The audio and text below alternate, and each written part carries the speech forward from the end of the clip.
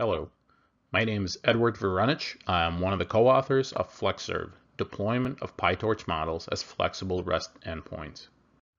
In this talk, we'll describe our operational scenario as well as some of the requirements that we needed to address when designing FlexServe.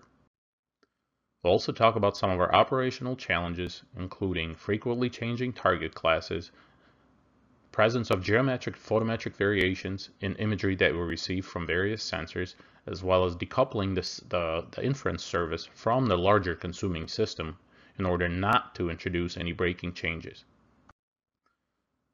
We'll describe some of the features that are present in FlexServe, including minimal dependencies, deployment of multiple models behind a single endpoint, deploying multiple models within the same GPU memory space, accepting flexible data batch sizes during inference, as well as adjusting inference sensitivity dynamically without retraining or redeploying models. Finally, we'll talk about our architecture as it relates to various features. So we hope you watch our talk and ask questions. Thank you.